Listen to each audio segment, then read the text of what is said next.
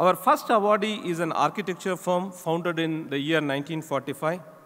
They have played a major role in designing the urban landscape in India and always aim to create a built environment of lasting impact.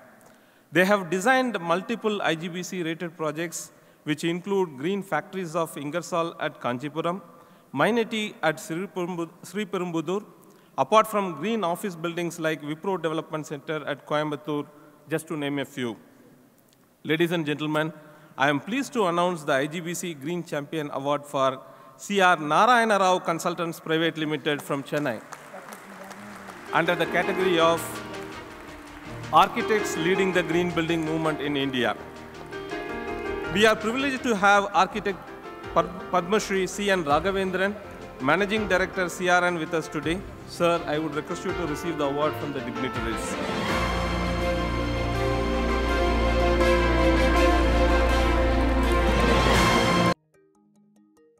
I find it a great learning experience to come here year after year and meet international and national champions of green building and discuss and advance the cause of green building, the best practices globally, and also the new directions that the green building will take in future, and also interact how different climatic regions of India, what sort of solutions people have come up with. And this is a very unique opportunity for people across India to come together in one forum, and I don't think it's parallel anywhere in the country in any other body. Indian Green Building Movement was a baby 20 years ago, and today it's a very powerful and very meaningful body which is a driving engine for the green building movement in India, and a very successful one at that. I, as an architect, was very attracted to the concept of green building right in my college days. I did my master's in architecture degree in the University of California at Berkeley, and coincidentally, the name of the college was Environmental Design Studio, and that was in 1967. Nobody was concerned about environment those days, and this great institution put me on to environmental as an important aspect of the future development. And I practiced and designed buildings which are green by nature, even before the green building was formally inaugurated and formally initiated. And once the platform of green building came into existence with the proper guidelines and parameters and so on, it was very inviting for us to meet the challenge and do it. And I was also fortunate to be associated with Green Building Movement right from the beginning. And I was the chairman of the committee which translated the Indian new building rating system way back. And that has of course been revised and so on. I was also involved in the revised rating system for new buildings.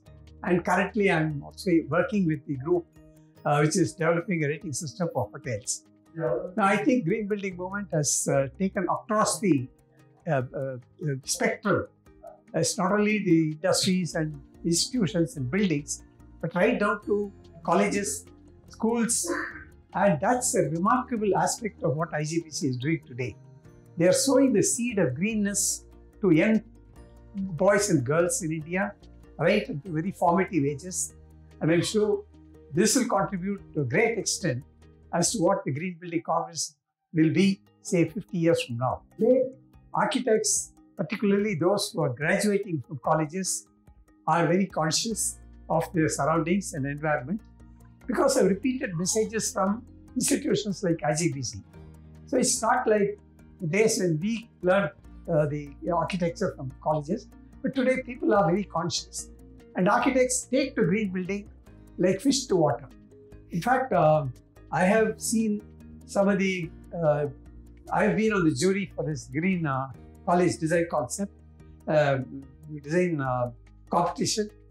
And some of the ideas that students come up with are amazing, amazing concepts because they're not constrained by a professional working in an actual field. There are hundreds of constraints. But here, the college students are free to think and they come up with most amazing and innovative solutions. And I would suggest to these green building movement green building budding architects that building should perform. Creativity and creating newly designed buildings should last and should provide comfort and health for the occupants. It should also meet the requirements of the planet. It should be eco-friendly. It should not consume more than what it can produce, and it must make a very healthy living for people.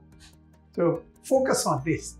Apart from all the great styles and so on, the development of architecture itself today has become very focused on the environment and planet environment, because they come across lots of messages.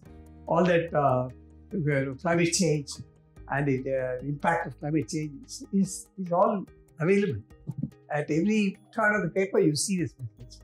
So be focused on this, because this is what is going to provide you with a platform for the future, the way how buildings, and India is a growing country. Lots of buildings have to be built. Immense program will be there. And if we build wrong, we'll lose the benefit of being one of the most challenging, one of the most admirable countries.